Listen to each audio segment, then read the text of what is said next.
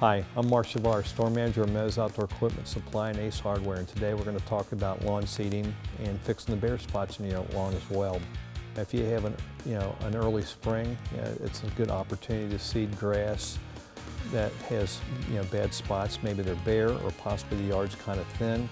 And when you have that, then you need to come in to Moe's and go through the selection of grass seed that we carry here.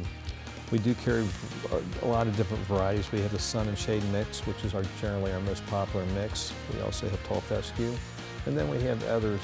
Some are for like heat tolerant grass. There's some that's a fall mix. Again, there's a lot of different varieties there. We've got our classic grass seed. And we also have what they call the Easy Seed products as well. And finally, there's the Patch Master. We'll talk about each of the grass seeds here, kind of individually here. Sun and shade mix is generally made up of red fescue, Kentucky bluegrass, and ryegrass. It's an all-purpose grass seed that's designed to fill in, thin lawns or spots in the yard where maybe it's exposed to some sun, some shade. Tall fescue is another grass that works really, really well. As far as how you do the application of seeding and that, what you're going to do is go ahead and get a spreader, whether a hand spreader or a lawn spreader, and set it at the recommended settings that are on the back of these bags here. We also have our Easy Seeds here, the different bags here. One's a tall fescue, the other one's a sun and shade, either in a shaker or a bag. And these are really good for bare spots. People that have bare spots in the yard want an easy fix. Sometimes they just go ahead and buy regular grass seed and kind of throw it down.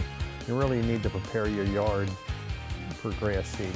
What you're going to generally do is, if you got a bare spot, go ahead and kind of rake it with a rake, or if you got like maybe a little small shovel.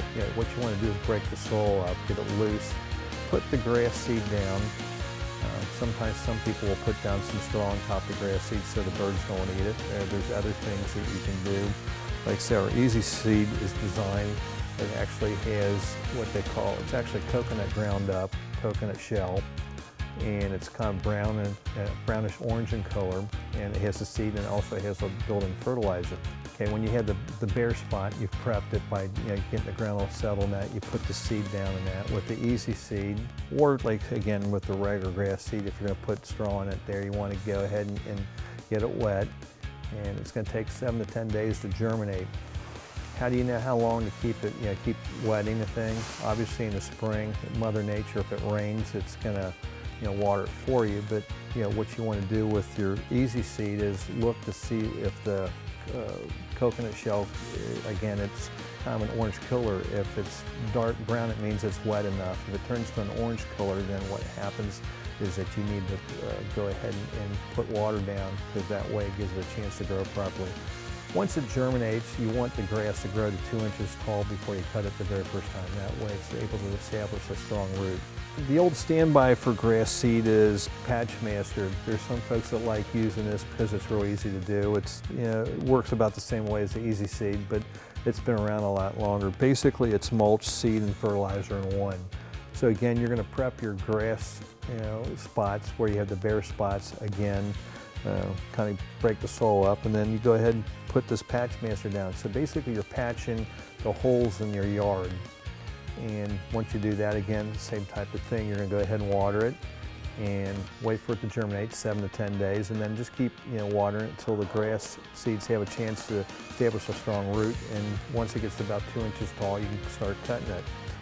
Hopefully this has answered your questions about seeding grass, whether it's a new lawn, existing lawn, or if you just got bare spots that you want to kind of touch up.